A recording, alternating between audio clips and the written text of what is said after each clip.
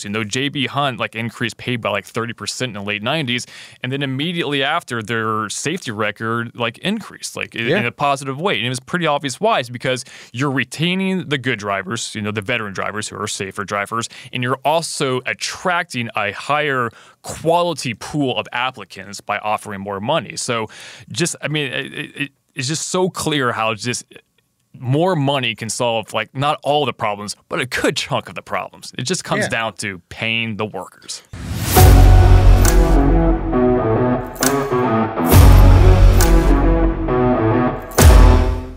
Welcome back. We're going to spend a little time now looking at a federal appeals court ruling that involves oil tanker drivers and overtime pay.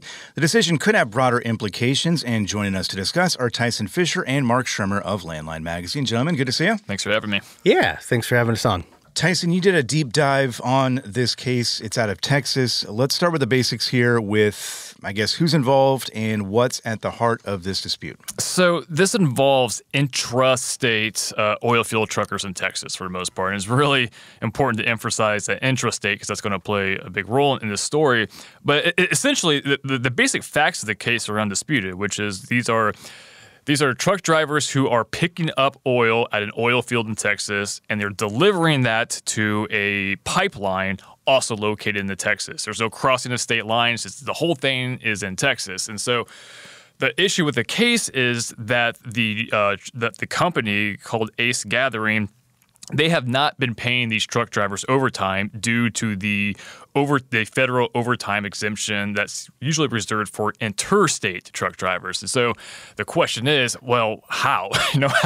How is this happening? And that's exactly why they filed a lawsuit, because these are, for the most part, intrastate truck drivers. And so what the company is arguing, and this is really the heart of the case, is that although the trucking operation itself is intrastate, the oil, the product, the cargo, has a final destination somewhere else, Mm-hmm. And so you're picking up the oil at the oil field and you're dropping it off there, but that's not at the pipeline, but that's not where the journey ends for the oil. Destination. The final destination is usually a refinery like in Louisiana or going to the foreign export market. But the point being is the oil doesn't stop.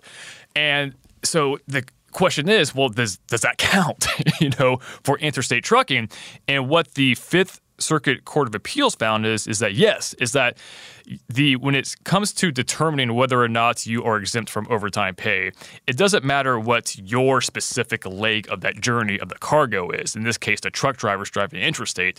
What matters is the origins of the cargo and the final destination of that. And so with these truck drivers, they were involved with the transportation of the oil that was going to end up eventually, crossing state lines. And so because of that, technically they are involved in interstate commerce. Although their specific part of that operation is intrastate, they are still involved in the transportation of something that's going to be crossing state lines. And so therefore you are exempt from overtime pay. So it sounds like a crazy loophole, and it's because it is. And it gets really deep into the weeds as far as how do we get here, as far as the legalese and the statute and whatnot. And that's kind of what the Fifth Circuit kind of picked apart, was this, how do we get here? Because this part of the federal exemption, it doesn't explicitly say what this court has been saying, right? Right. Although courts have interpreted it this way for quite some time. So this is legal precedent, and this is what the Fifth Circuit was going off of.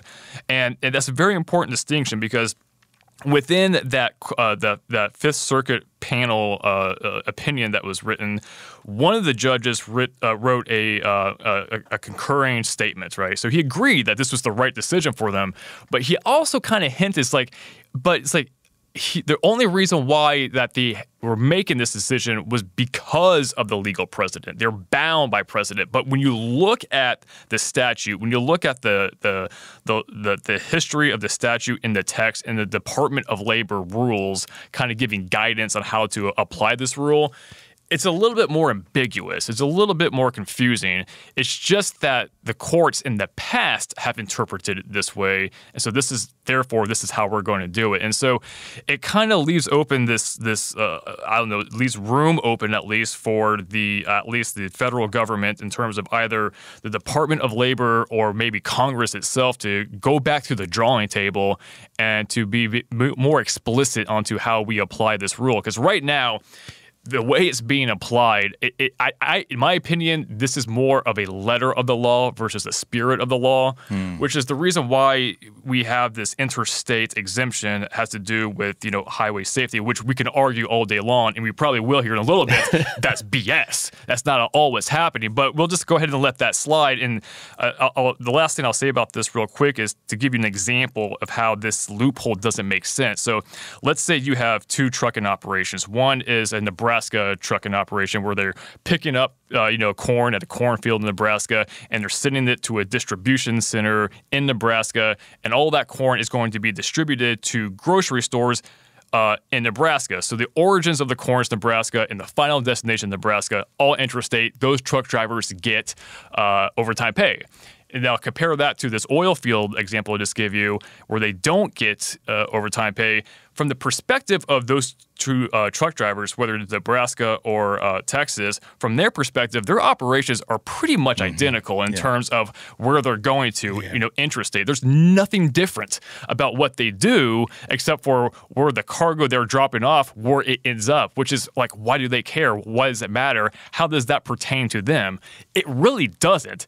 It's just this technical legal loophole exempts the oil field drivers from overtime pay, whereas those corn drivers get the overtime. It makes no sense whatsoever. And it's like, man, if only there was a way we can solve this problem. If there was, I don't know, some bill in Congress right now, for example, that might solve this issue. So, yeah. You just lobbed it right up for Mark Schremmer there. Yeah, the bill you're talking about is the Guaranteeing Overtime for Truckers Act, HR 6359. We've covered this before. I will say it has not gained a lot of traction since it was introduced last November. Perhaps cases like this will bring attention to it, but essentially, and Mark, you've covered this quite a bit over the past several months. This bill would, as Tyson alluded to there, kind of clear that confusion, right? Yeah, because basically what it would do, instead of having to argue whether or not that you're intrastate or interstate in these, there would be no exemption. That's what it would do. Company drivers, motor carriers would now be obligated to pay them for their time over 40 hours in a work week, just like pretty much everybody else, any blue collar construction jobs, anything like that, similar types of jobs, they are paid for the extra time. Truck drivers, go to shipping and receiving facilities. We talk about detention time all the time. They're waiting for hours, and meanwhile, those people that are unloading their trucks or loading them up are probably getting paid overtime. And truck drivers a lot of times are not getting paid anything at all because everything is so mileage based for most truck drivers. The old adage, if you're not earning, if the wheels aren't turning, is what they say. And it all comes down to what the Got Truckers Act would do is it would help put value on a truck driver's time. And just doing that would, I think, help alleviate a lot of the problems that we see in the trucking industry right now. Yeah, and let's be clear, because the bill as it stands right now would guarantee overtime pay for employee truck drivers, company drivers, which, owner-operators out there may be thinking, this doesn't apply to me. Why do I really, or why should I care about it?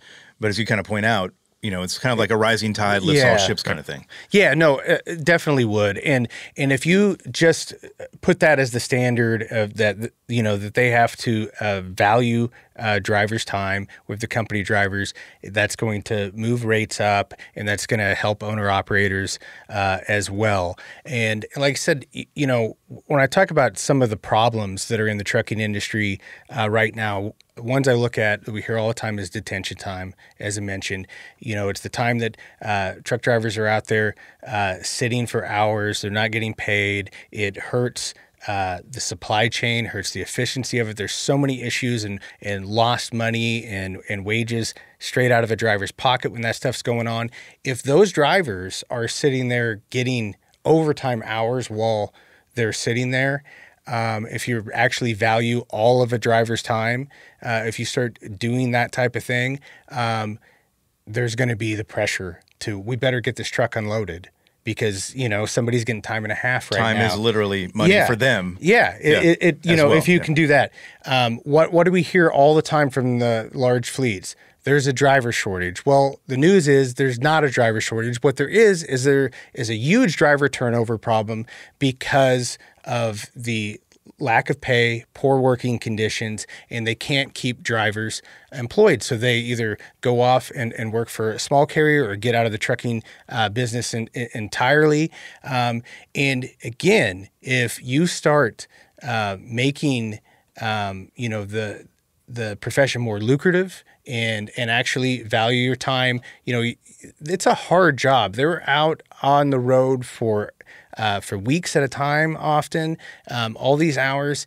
And, you know, if they're not getting paid for all of it and you're not even be able to get overtime wages, you can see why a lot of people go, you know, maybe I just go try to, you know, work somewhere back in my hometown and be able to, you know, go to my kids' ball games and do that type of thing. You know, it's easy to think that. The other part of it that I would bring up, that if you value a truck driver's time and you pass this bill, other thing it'll do, we hear all the time about speeding, and they want to put speed limiters on trucks. But again, we go back to this system where we're paid by the mile, and it's all incentivized to get there as fast as you can. Yeah. If you're actually valuing all of the hours that a driver works, then they don't have to push it up. You know, they don't have to, you know, speed limiters, one of the reasons they don't work is this idea, okay, we slow it down to 65. So now in the 75 mile an hour zone, I can only go 65 miles an hour. So now I'm in a 45 mile an hour construction zone and I'm trying to make my money. Yeah. So you're going to go 55 through it. And so you haven't helped the problem. You've probably created a more dangerous situation. You just shifted it to a different area. And really it's obviously less dangerous for everybody to go 75 than it is for a truck to go 55 through a construction zone that's supposed to be 45. Mm-hmm. Yeah. I think that's pretty clear. So if you do these things and you support this type of bill, I do think that it would help in all three of these areas, and it would clear up this weird legal loophole and save some time and money in the courts on stuff like this too. Yeah, I mean, and just to kind of echo what you've been saying, I mean, that's exactly why everyone should care about this overtime exemption with employee drivers. Is why owner-operators should care. The entire industry should care about this. We should want employee drivers to get overtime pay for the reasons why you just explained. It has cascading effects on the entire industry. And the research is clear. And I wrote about this earlier this year. I talked to a professor who has done the research on driver pay and how it affects highway safety specifically.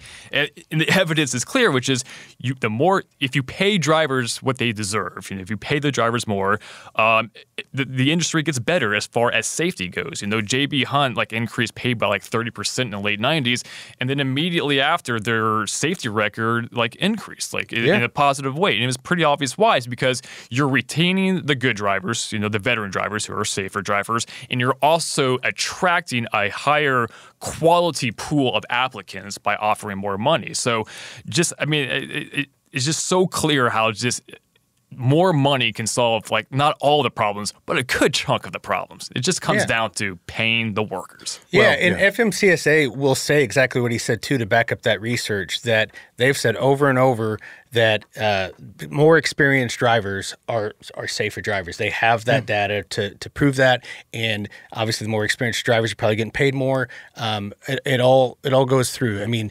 If you make this a job that people want to be in, more safe drivers will stay. Yeah, and I'll add to that, a driver who feels valued is a safe driver as well. It all comes together in the end here. Interconnected. For more details on this case, the Got Truckers Act and more, you can check out Tyson and Mark's work at landline.media and fightingfortruckers.com. A great resource if you want to reach out to your lawmakers and educate them on this, because I guarantee most of them don't understand this, and you can help educate them there. Tyson, Mark, we appreciate your time. Thanks for having me. Yeah, thanks. We're about to run into a break here, but hang tight. Landline Now is back in just a moment.